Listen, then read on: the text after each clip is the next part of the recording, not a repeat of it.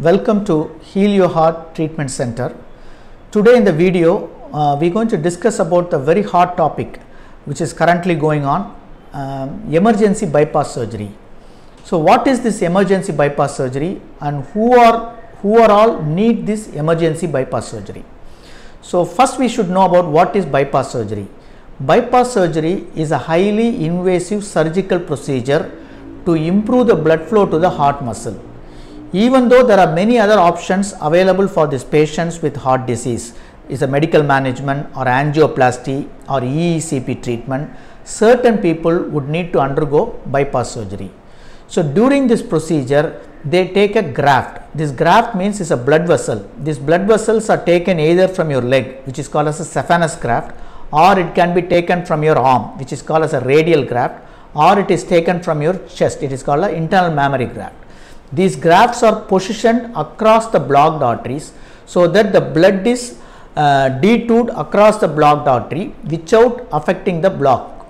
So in bypass surgery, they will not remove the blockage, but they were able to detour the blood across the blocked artery through a new graft. By doing so, they can re-establish the blood flow to the heart muscle. Now, bypass surgery is not a very simple procedure as it sounds itself. It's a surgical procedure, so it does carry some risk. Usually these bypass surgeries are done in an elective manner. It means if the patients are not responding to medical management, they try to stabilize the patient. After a couple of weeks or couple of months, the patient is asked to come for a re-evaluation, and then they do this procedure called bypass surgery. Only in certain condition this bypass surgery is done on an emergency basis, which is called the emergency bypass surgery or a urgent bypass surgery. But currently across the globe, it is not routinely performed. The reason is because of the high risk involved in this procedure. During this emergency bypass surgery, rather than normal 1 to 3% risk of mortality or death, in emergency bypass surgery, this risk goes up to 10 to 20%.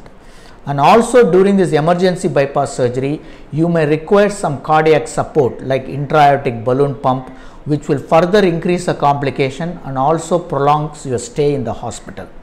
And then finally, the risk of dialysis or renal failure. This patient may have a higher risk of going for a renal failure and end up in dialysis. This is almost 17%.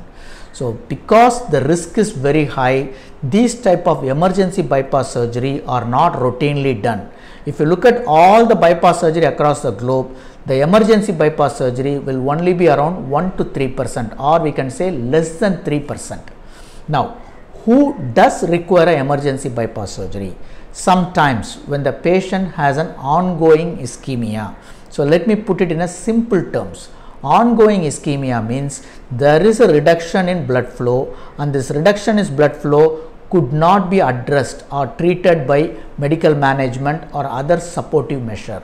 So when they are not able to do so, then what will happen is the blood flow consistently keep reducing and the patient experience severe symptoms. The chest pain get worsen and worsen as the day progress by. And now we have to take a decision, because this patient cannot able to control the chest pain by medication, and sometimes they may also not a candidate for a angioplasty because of the vessels are too thin or the vessel is not amendable for putting a stent.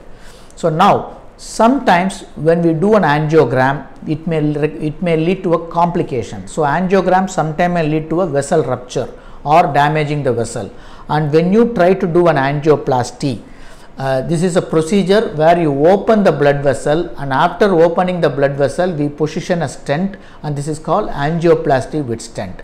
When these procedures were attempted and there is a complication arised because of this procedure like rupture of the vessels or other related problem towards a blood vessel, then you don't have any other option. You have to immediately shift the patient to a bypass surgery, and we have to perform the procedure because the vessels are damaged.